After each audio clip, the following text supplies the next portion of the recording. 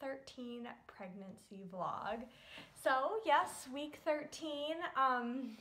I'm kind of at the point now where I'm like, wait, am I 13 weeks? Am I 14 weeks? Am I 12 weeks? I'm just getting really lost and confused. Like, what week am I? I don't really remember. So the big thing this week is we made our big social media announcement. Woo!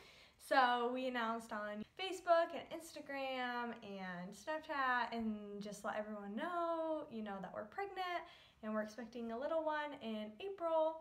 And all of the responses that we have received since we've announced have been very positive. People are very excited for us, and they all want to wish us well. So we're very happy with that. It took us a while to post and announce to everyone on social media. I know a lot of people usually do it before 13 weeks, but that was Felix sneezing. With us, I was waiting to tell my coworkers first, because I'm friends with a couple of them on Facebook, and Anthony wanted to tell a couple of his coworkers as well. So that's why it took us so long, but it's out there and everybody knows, and so we're all just really excited. So that was really fun to share the news and let everyone know. A lot of people were very surprised, which is funny because we've been married a year, so you'd think it'd be coming sometime around now. For symptoms this week, my nausea is definitely going down. Praise the Lord. Like, I am so excited. So yes, my nausea is slowly subsiding. The past couple days I actually really haven't had nausea at all. If I do get it, it's usually because I'm not eating, or I might get it here or there, like sporadically in the evening or right before I go to bed. But usually I don't have it at all anymore now, so it's just so nice to not have nausea, although I feel like my body is still adjusting to not having nausea because I still am like, I don't know if I want to be able to eat everything, like what if it comes back, or I don't know if my stomach has really recovered from it. You know when you have like a stomach flu and then like after you get over that, still for like a week or so, you're still kind of like getting off of that sickness and you're still really not eating that well. That's kind of where I'm at right now. So yay for the less nausea, but I'm still not back to normal on my eating. The nausea was really causing me to lose weight a lot because I just didn't want to eat. So I have started gaining my weight back a little bit. I'm 2 pounds up from my starting pregnancy weight, so that's good. I'm gaining weight, that's good news. Week 13 is the last week in the first trimester. I know different websites say different things. Some people say, oh no, 13 weeks you're in the second trimester, but I have 2 apps on my phone and they both say that 14 weeks starts the second trimester, so I just will go with that. So we're at the end of the first trimester. It went by super fast. People usually say the first trimester is the worst and that the second is usually the best trimester, so I'm excited to bring it on. For other symptoms, I have been dealing with a lot of more heartburn lately.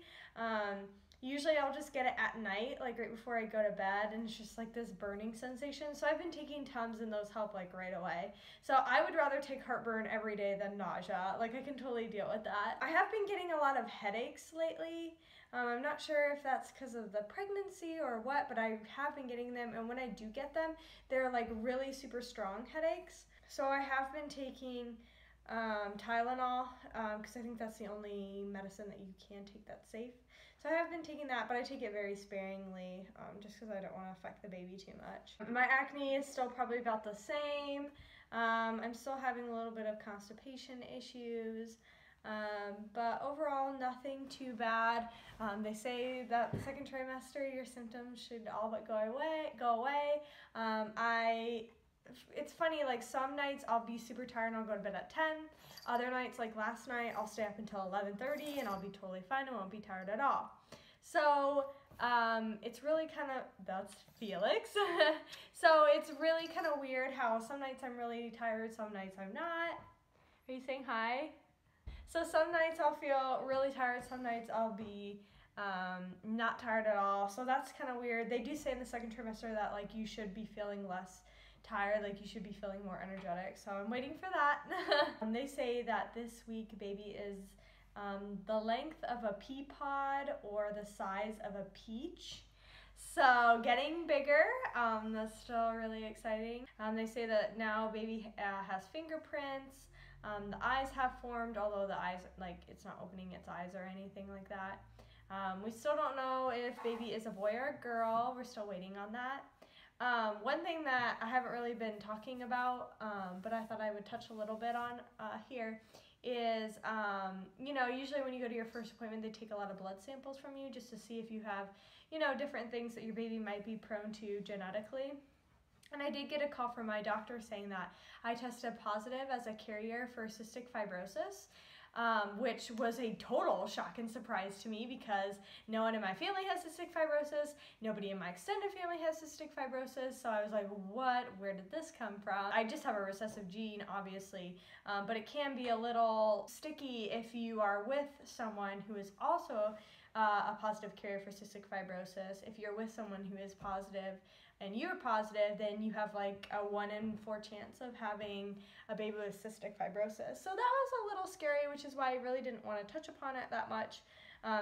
Obviously, they tested my blood first, and then the last time we went to our doctor's appointment, Anthony went too, and he got his blood drawn so they could see if he was positive or not. And so that was a little stressful, but they did just call me, and they told me that Anthony tested negative.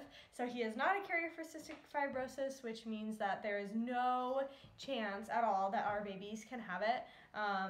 The only thing they might get is the recessive gene along that I have. I have only a 50% chance of passing that on to my kids. So it was a little bit of a scare, just because I guess I was researching it, and 1 in every 25 Caucasians have the recessive gene.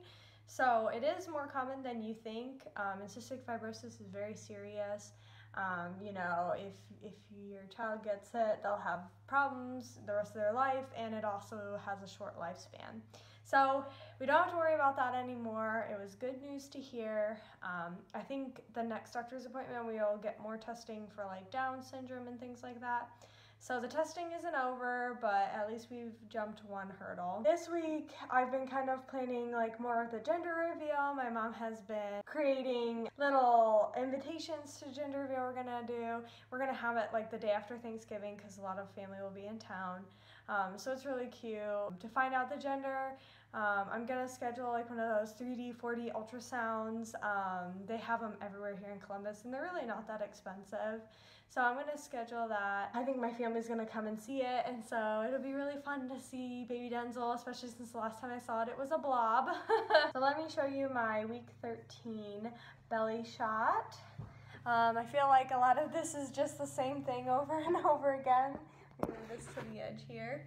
So here is from the side, from the front, and then from this side. So as you can see, pretty good bump right there. I'm definitely getting wider.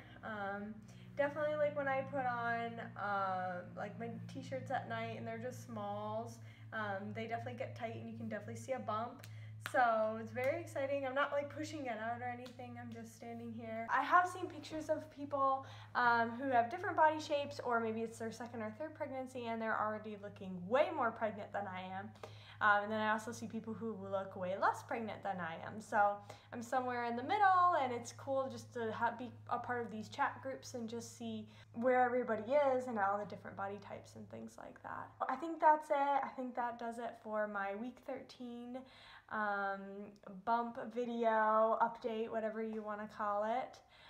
Stay tuned for next week for more updates. Bye, guys.